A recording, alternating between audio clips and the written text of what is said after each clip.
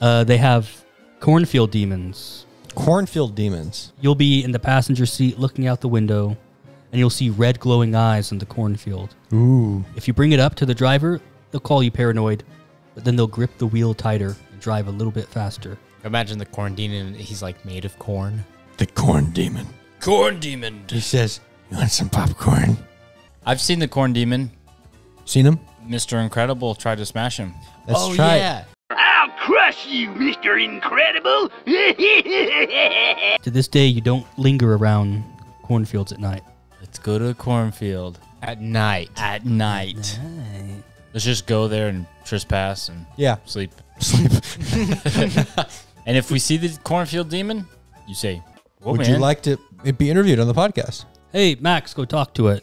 And then I'll get in the car and drive away. Be like, sure, I'd love to. That sounds great. Finally, someone's willing to talk to me. What's I your have favorite all movie? these taquitos. I have all these taquitos I wanted to share. I really want the world to know about corn tortillas. They're better than flour. I've been trying to start up my marketing campaign for my corn, hoping you guys could give me a shout out. Buy Corn Demon corn at your local grocery store today.